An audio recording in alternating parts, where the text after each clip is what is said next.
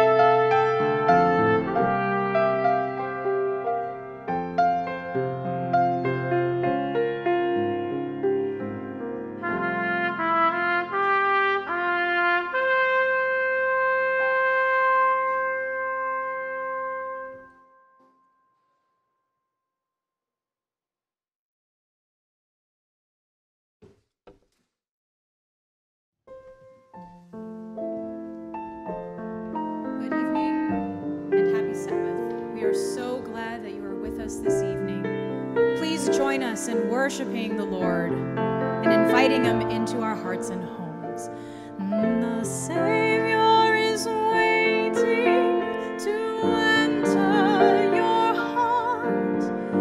Why don't you let Him come in? There's nothing in this world to keep you apart. What is your answer to Him?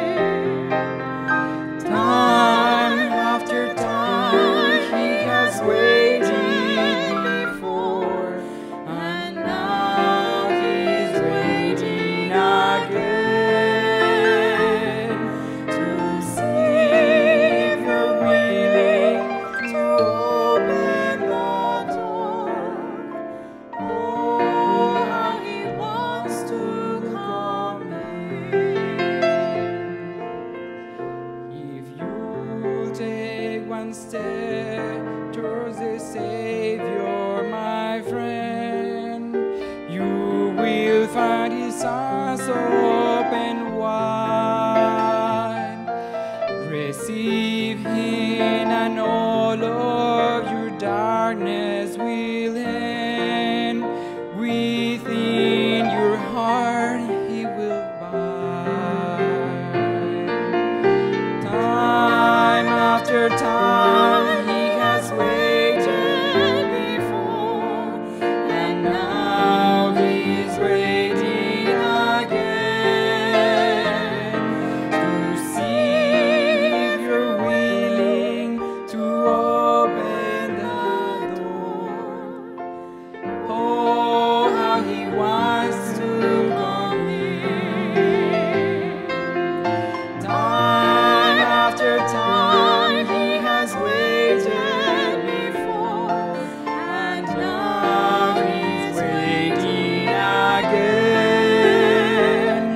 to see if you're willing to open the door.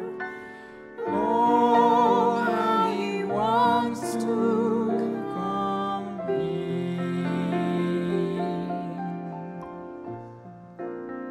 The Lord wants to be invited into your home tonight. And so let us allow Him to enter so that we may worship Him.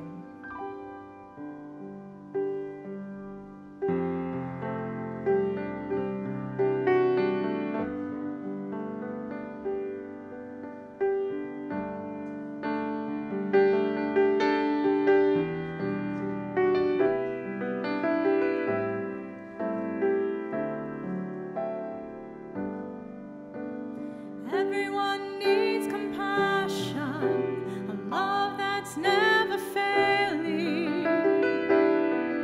Let mercy fall on me. Everyone needs forgiveness, the kindness of a Savior, the hope of nations.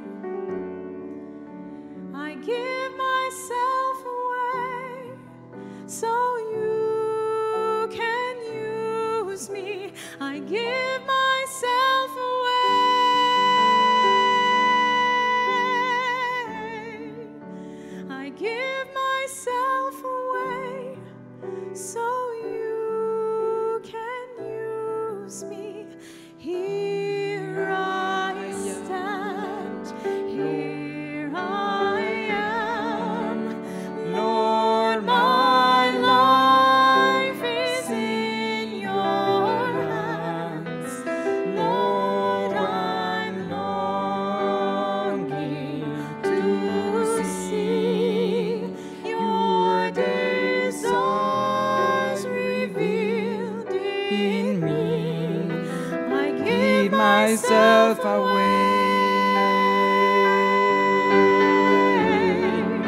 I give myself away so you can use me. I give myself away. I give myself away so you can use me. My life is not my own. To you I belong. I give myself to you. My life is not my own. To you I belong. I give myself to you. My life is not my own. To you I belong. I give myself to you. My life is not my own. To you I belong. I give myself to you. I give myself away. I give myself away so you can use me. I give myself away. I give myself away so you can use me. Father God, we give ourselves to you. We surrender all, and we choose to follow you tonight, this week, this month, and for the rest of our lives. We want to release everything that is ours so that we can be filled with you. Lord, here we are. Here we stand.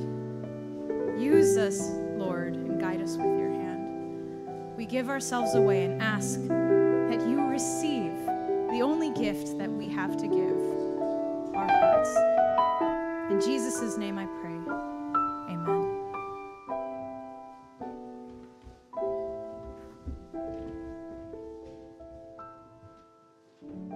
That was just beautiful. I love that sentiment. I give myself away so Jesus can use me. And that is precisely what this offering is about.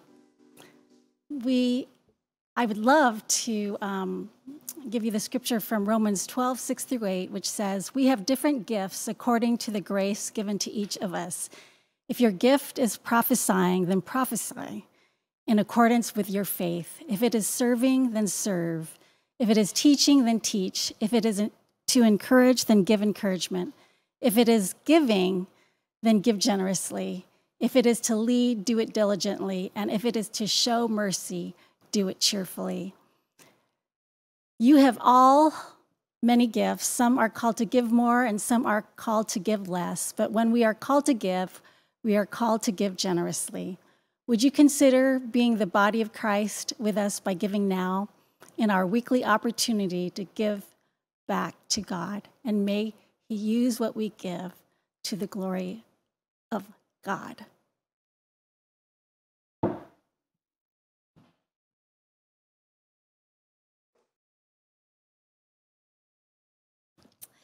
Good evening and happy Sabbath. Our story tonight comes from many years ago in the old days when there was a little tiny school in the Appalachian Mountains. This school had a big problem because there were such unruly students in this old school that they could not keep a teacher for very long. They kept leaving. Well, one day, a new teacher came, and he walked through the door and was greeted the same way that they usually greeted their teachers, with a boisterous noise, very unruly behavior.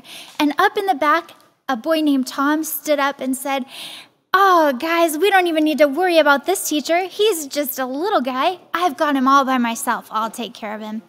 Well, the teacher walked to the front and very calmly said, "Good morning, class. I'm here to teach school.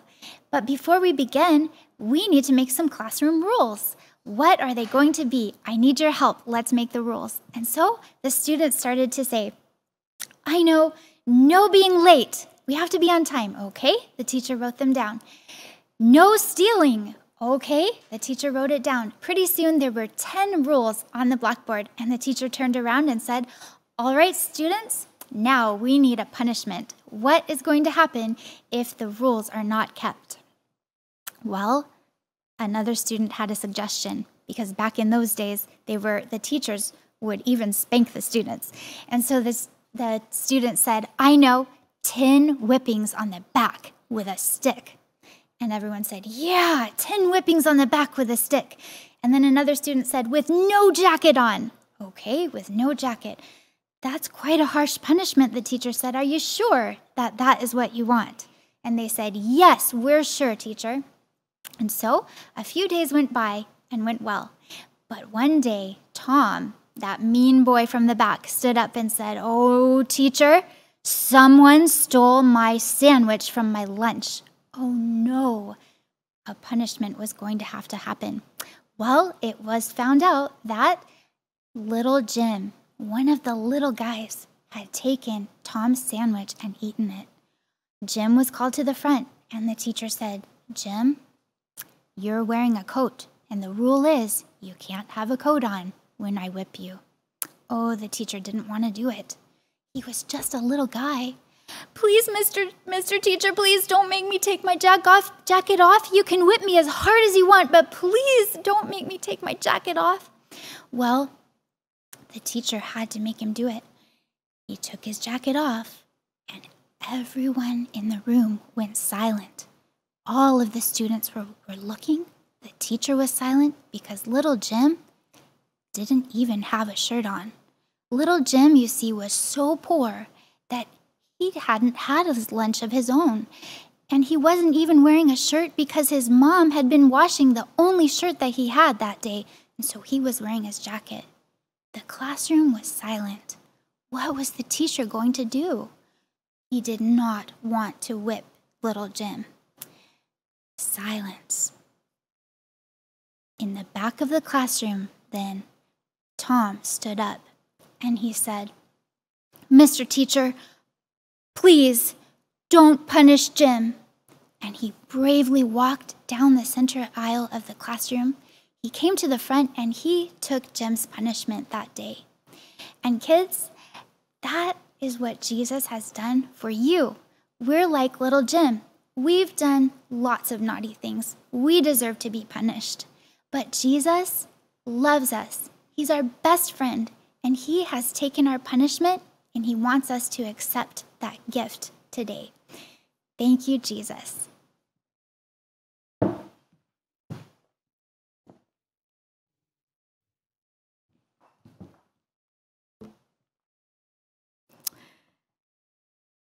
Dear friends and brothers and sisters, let us turn our eyes to the Word of God. The scripture today is taken from Mark chapter 1, verses 16 to 17.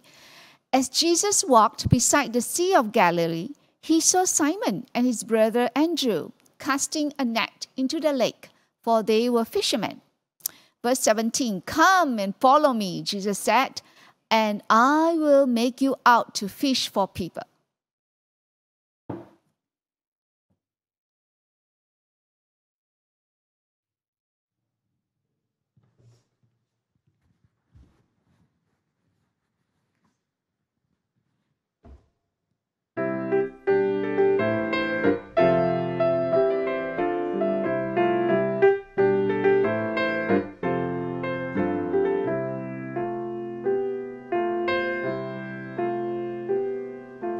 My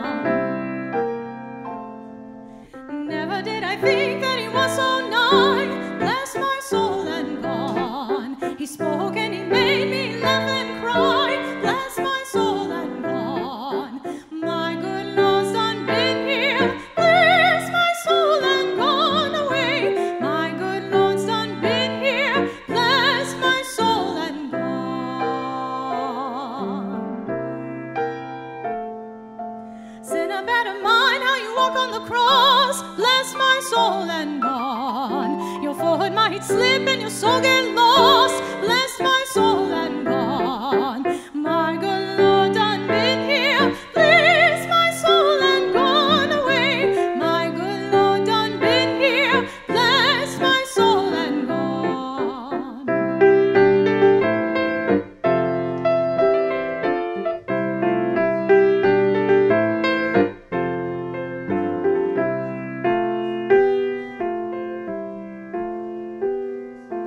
My good Lord done been here. Bless my soul and gone away. My good Lord done been here. Bless my soul and gone.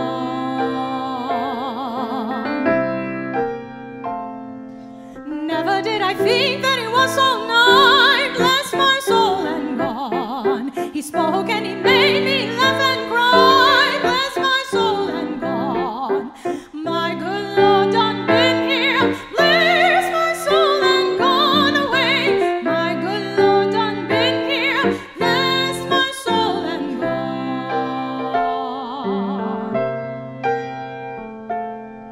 Sinner better mind how you walk on the cross. Bless my soul and gone. Your foot might slip and your soul gets lost. Bless my soul and gone. My good Lord done been here. Bless my soul and gone away. My good Lord's done been here. Bless my soul and gone. My good Lord done been here. Bless my soul and gone away. My good Lord's done been here. And he bless my soul. Bless my soul. Bless my soul and gone.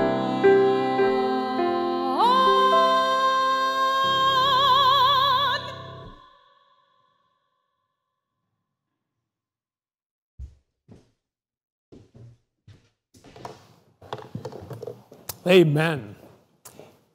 Well, it is an honor to be with you tonight at this worship service.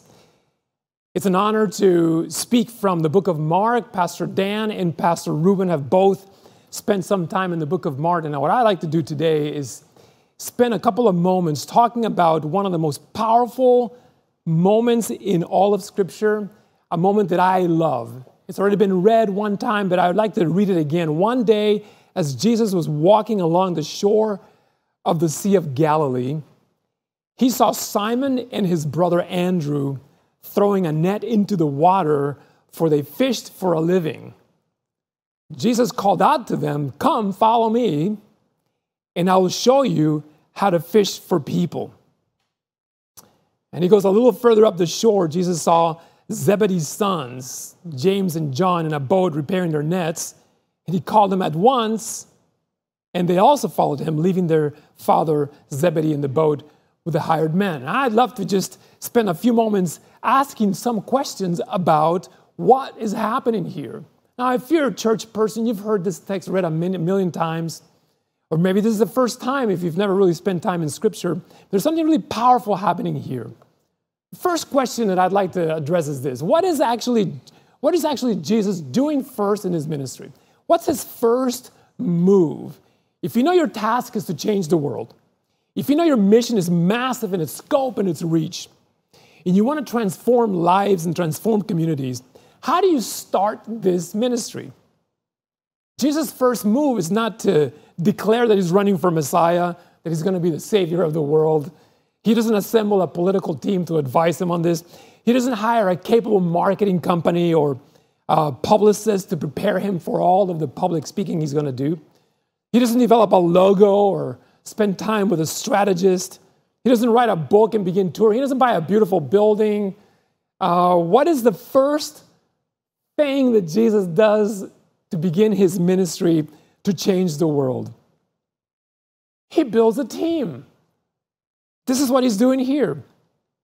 Before he does anything else, he builds a team of people who will follow him, learn what he does, and eventually be the ones who carry out the accomplishing of the work of bringing hope to the world. He builds a team. That's the very first thing Jesus does. And that's really important for us to remember, that Jesus is first concerned about building a team. And who is he recruiting? Where is he recruiting is the second question I think is important for us to ask.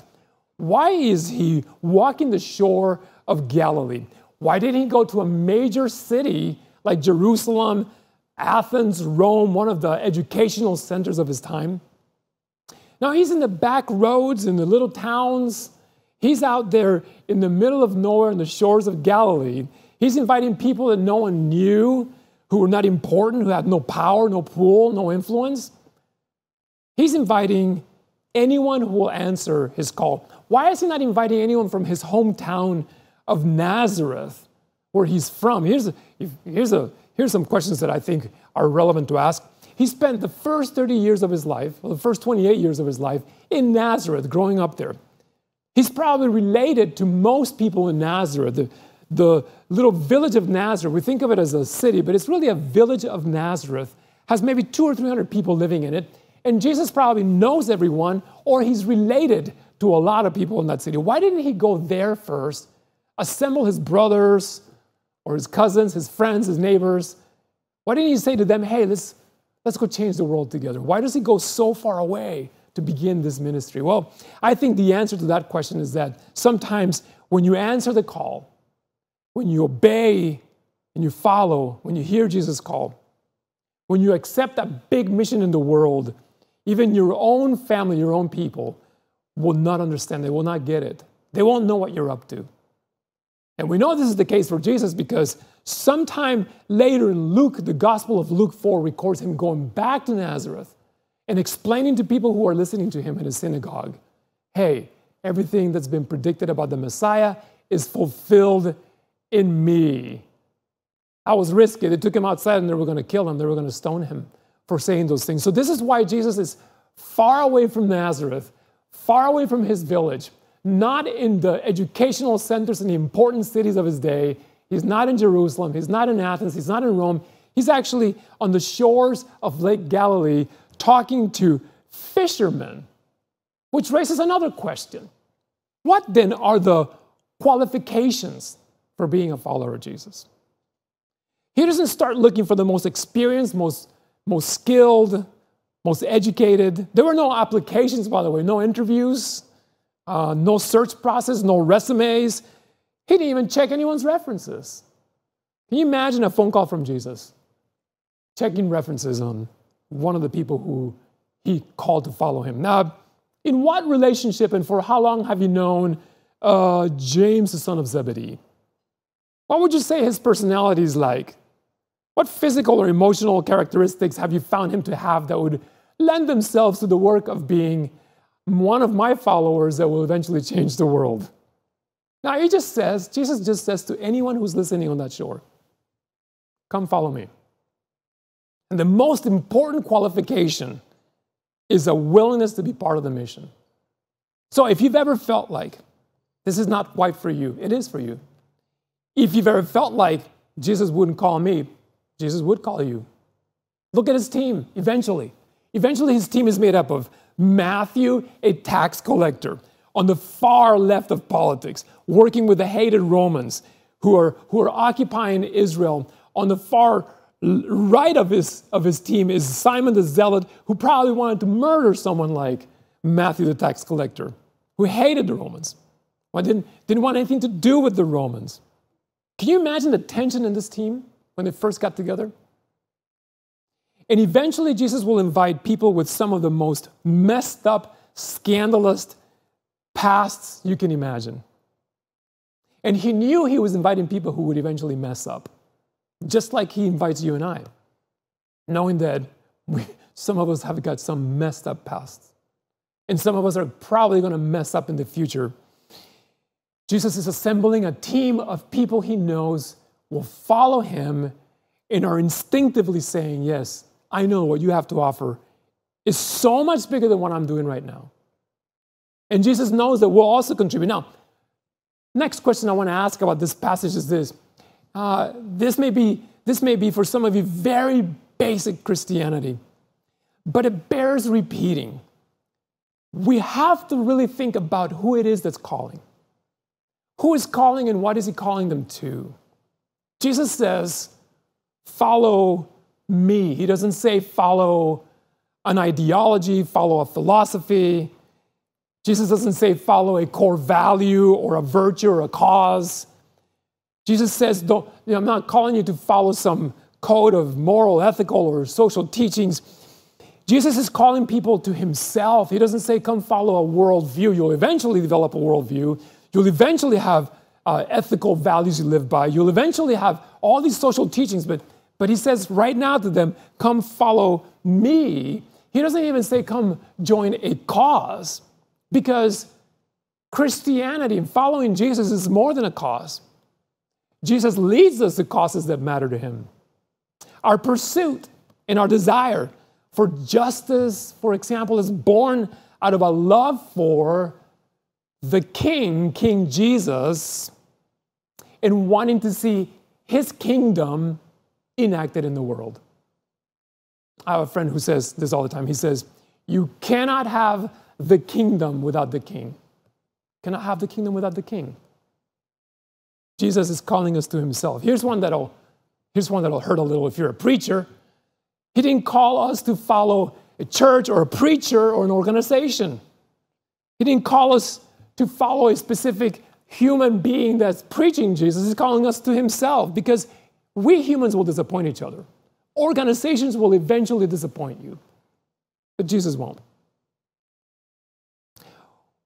Jesus is calling us to himself, and this is one amazing thing that one of our pioneers in our church wrote 120 years ago that I love so much. He said, Jesus is not a great truth. He's not a great message.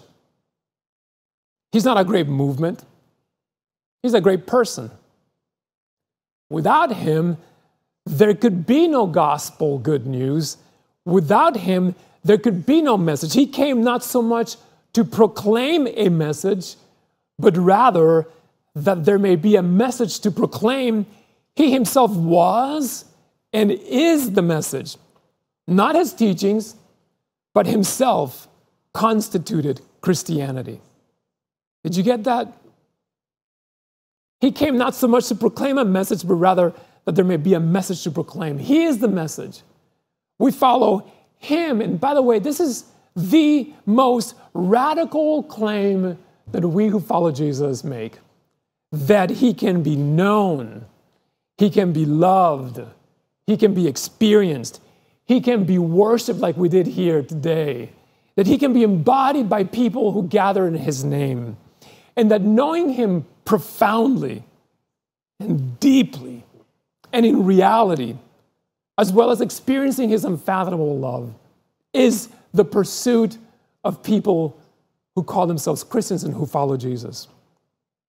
And the real joy is found in serving him out of an enraptured heart that has been captivated by his irresistible beauty and unfathomable love. This is the Jesus we follow.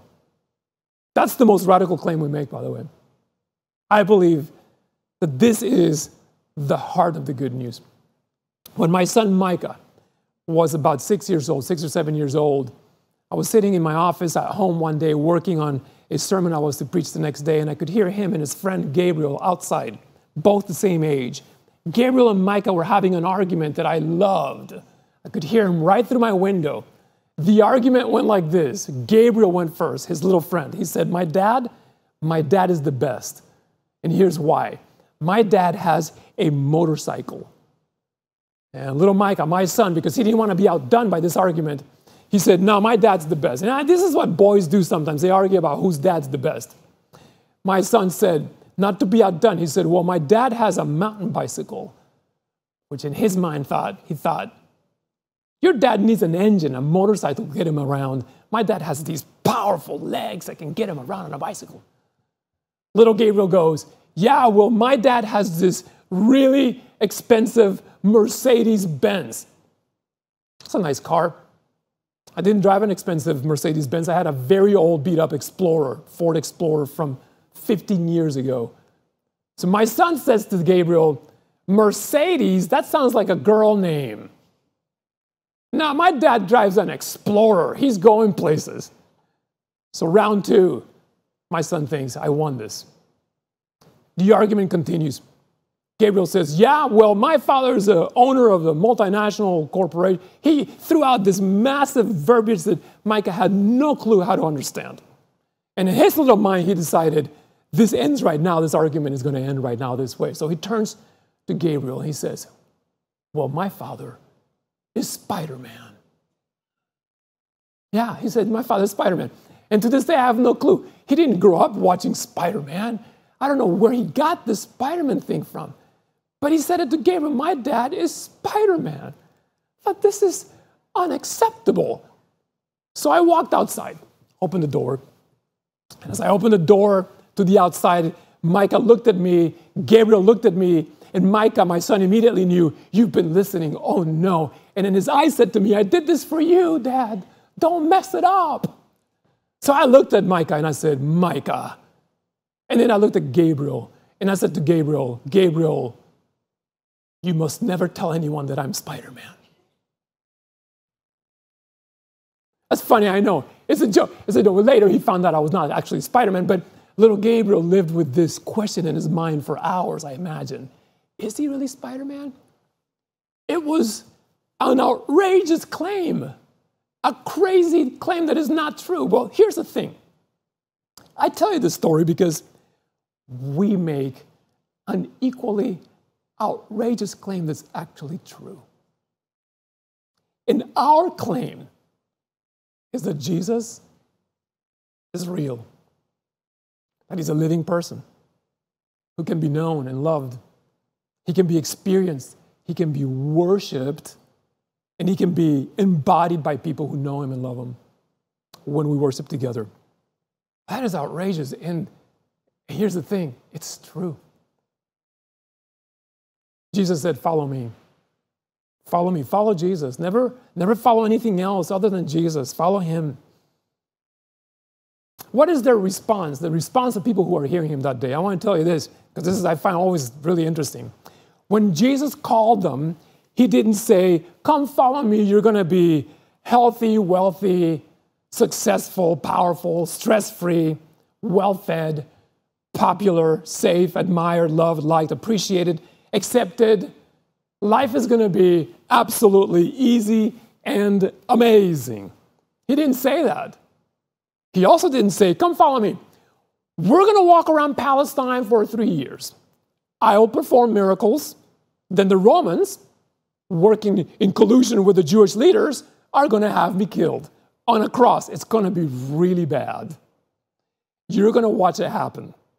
And then you will also be persecuted. You'll be persecuted for my sake, and you'll also be killed in pretty horrific ways.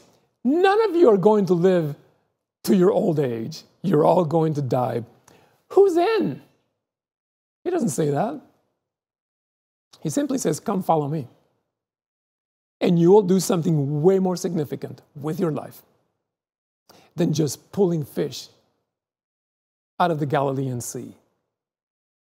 Isn't that amazing? He doesn't make any promises about life being easy. He just says, you're going to experience wonder every day, wonder every day. You are made for adventure. Is it risky? Absolutely it's risky. But think about this. Isn't it riskier to stay in a boat, spending the rest of your life thinking that that's what God called you to do? Saying no to an invitation to adventure? There's risk, but there's risk in both.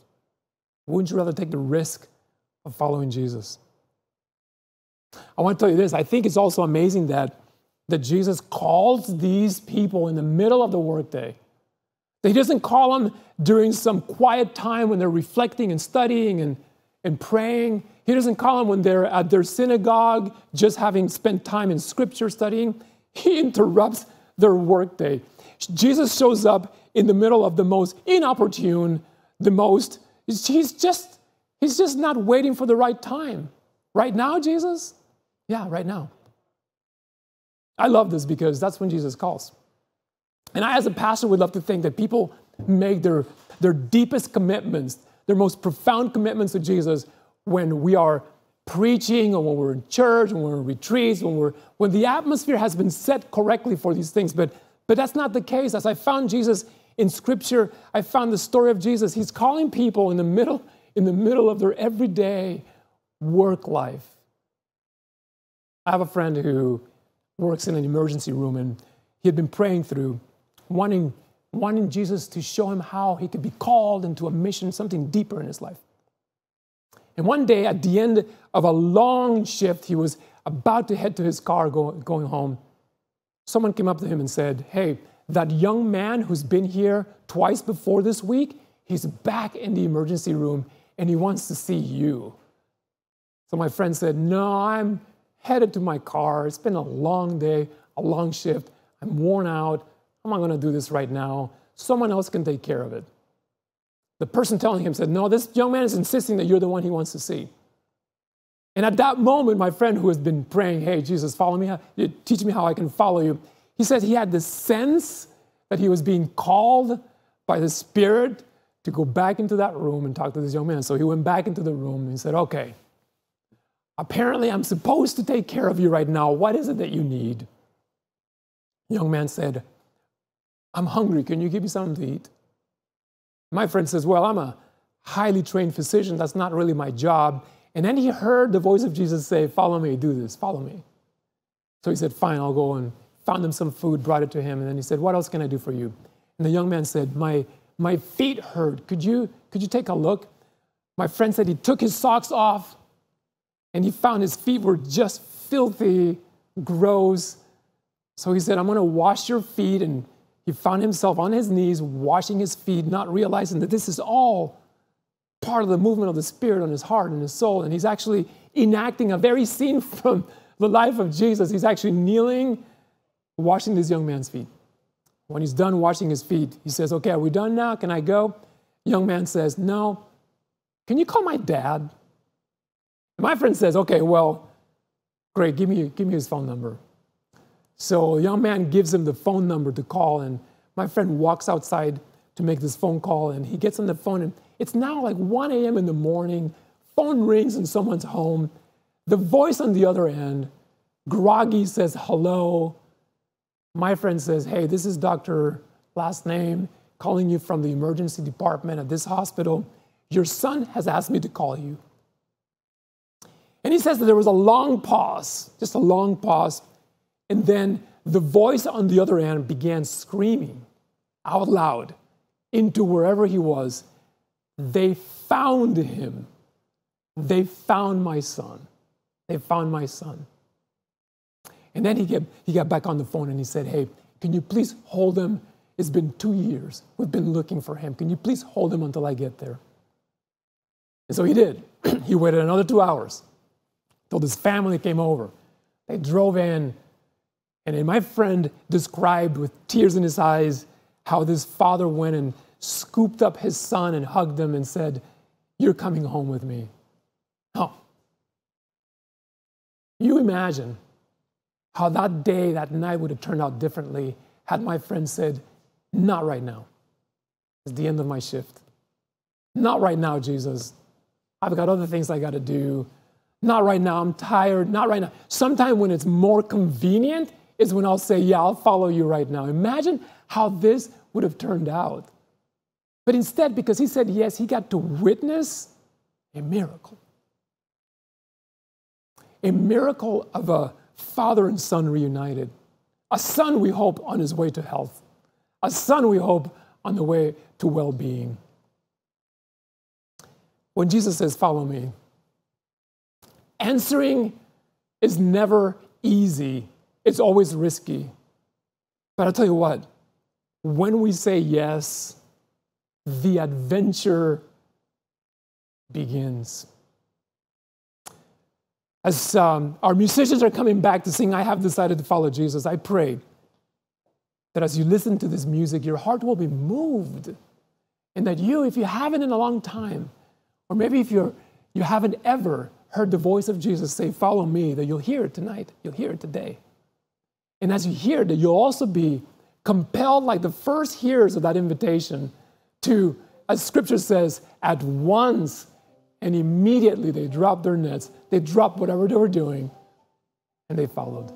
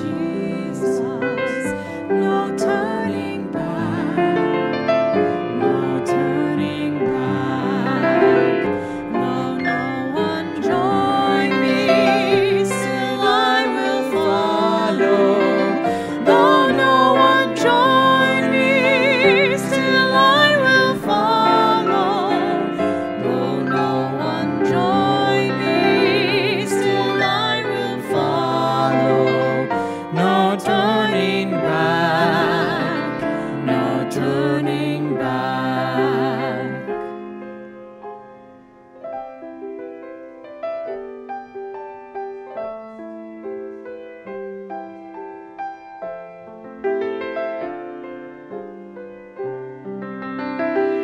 The world behind me, the cross before me, the world behind me, the cross before me, the world behind me, the cross before me, no turning back, No turning back.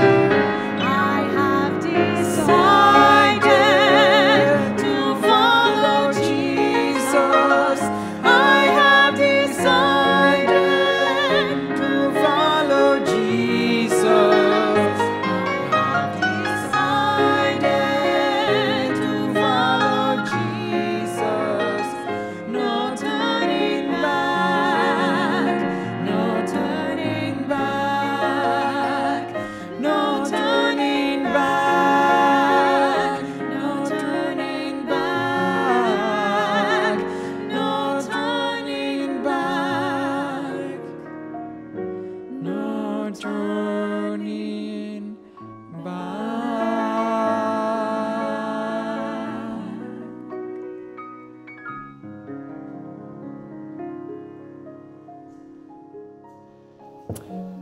You know, some time ago, about 10 years ago, I was across the world, exactly around the globe, in a city called Perth, Australia, speaking at a camp meeting, a big gathering of Christians. And as I was walking away from the main auditorium, the main tent where I had been speaking, a young man was following me, and he followed me for a couple of seconds. And I realized that he was staring at me, trying to decide if he knew me. And here's what happened. So I turned around and I said, "Hey, do we know each other?" And he said, "Hey, we don't know each other, but I live out in the wilderness in the middle of nowhere, in the middle of Australia. And we've got this generator, which is the only way we can actually get electricity.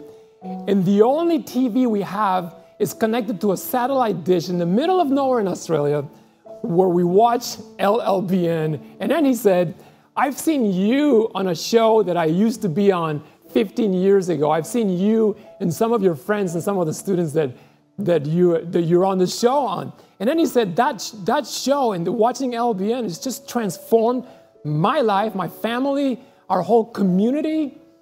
That is, I believe, what happens through this ministry, this miracle. You never know where these seeds are falling around the world. And this miracle is possible, yes, by the work of the Holy Spirit, but also by the fact that some people have said for years, we're going to follow Jesus. We're going to take risks. We're going to invest here. We're not going to count the cost. We're going to say, "Jesus, you want us to follow? You want us to do this ministry, this TV ministry, this internet ministry? We're going to do it because we believe that this is the adventure you call us to." So I want you to know that this LLBN ministry is having an impact in places that we have no clue about. And I want to talk to you now as we close in prayer. If you've never said yes to following Jesus, today's the day, do it. And may you be blessed. God, I pray this prayer, may you be blessed, you who are listening to this, in your heart knowing the Spirit is calling you, confident that he who calls you will be the one who equips you and makes you the person, the disciple that you want to be eventually. I pray blessing on you as you step out of those boats and throw your nets down and follow Jesus today. In his holy name I pray. Amen.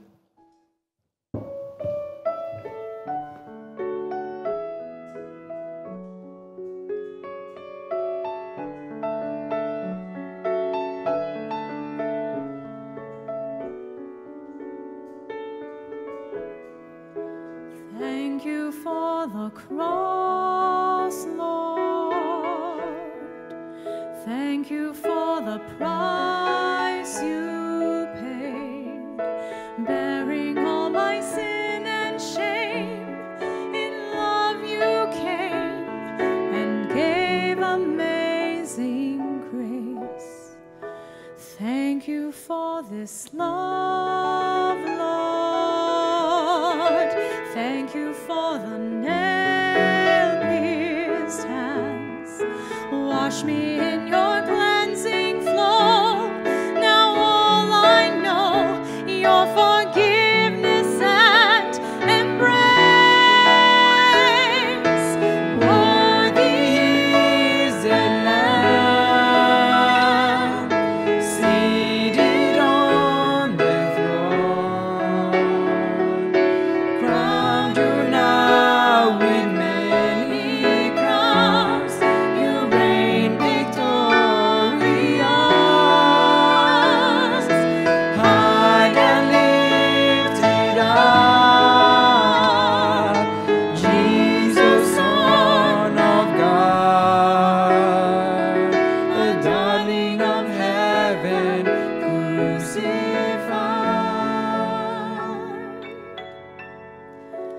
Worthy is the Lamb. Worthy is the Lamb.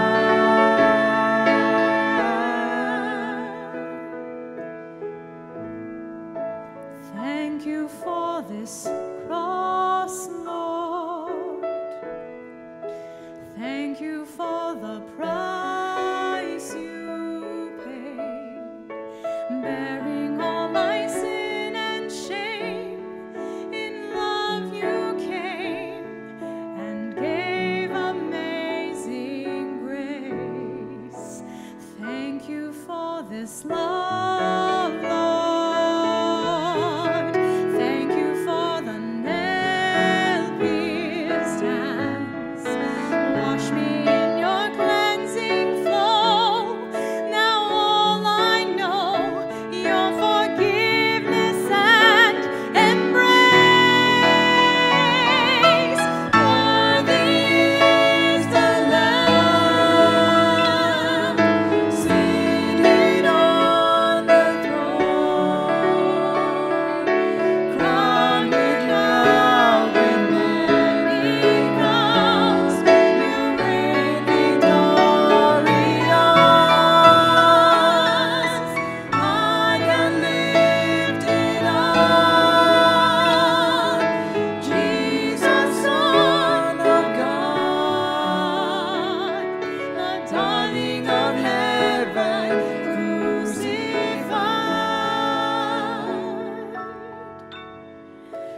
Worthy is the Lamb. Worthy is the Lamb. Worthy is the Lamb seated on the throne. Crowned you now with many crowns. You reign victorious. High and lifted up, Jesus, Son of God, the darling of heaven, crucified.